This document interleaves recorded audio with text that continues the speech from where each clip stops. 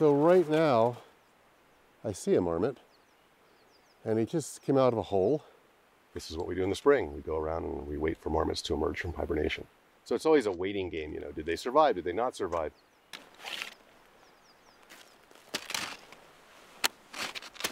Okay. Rumble, the Rocky Mountain Biological Laboratory, is first and foremost an ecological and biological research facility. There's quite a few scientists out here that are interested in how the ecosystems evolve through the winter season. So the game of early season is trying to see if you can match the mark on a marmot's back to a mark right here. And that's really, really important because that will help us know like where they are, if they're alive, and also kind of where they fit in their social networks. Oh. But we've been going here every day, and this is the first day we saw that one. So this is why we go out every day, when we can.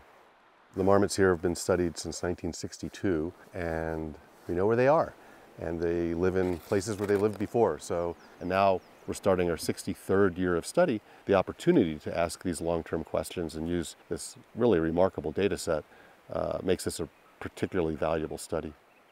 Turns out there's an optimal amount of time to be active. So when we think about climate change, one way to think about climate change is that it creates mismatches. So animals have evolved to sort of be in tune with seasons and seasonality. When we skied in last year, we were skiing over cabins. There was like 6 to 8 feet of snow, whereas this year we already have kind of melt out and it's only a week in. So there's been a lot of environmental variation, which is one of the things that I'm interested in, so it's good for my research, but it is bad for the marmots in a lot of different ways. So I'm hoping that it won't impact the research station too much. Ken Armitage, he was a professor at the University of Kansas, and he had no intention of starting a long-term project, but he kept coming out, using the marmots to ask more and more questions. And before you know it, he had 41 years of data on individually marked animals, which suddenly made this a really important data set for thinking about climate change and population biology. And when I was coming back in 2001, because I had a job at UCLA, I'm like, hey, can I come back out and do some work with the marmots? He's like, you can take it over. I've done enough with the marmots. It's time for someone else to move on with it.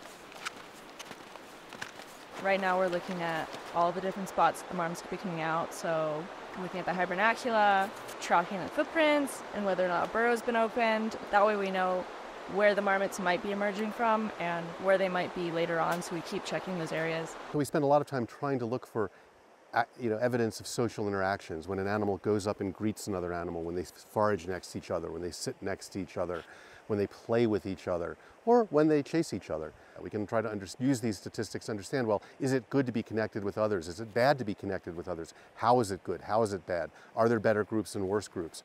Strictly, all we're really studying is yellow-bellied marmots in this one valley, but we're really asking broad questions about the adaptive value of sociality. We're using this as a model system to understand questions about climate change and how climate change affects hibernating animals, but animals in general as well. The Marmot project in particular is really nice in that it has like the 62, 63 years of data. This is like the second longest free-living study on free-living mammals in the world, and you don't get to say that very often when you're doing research, so I think that's really cool too.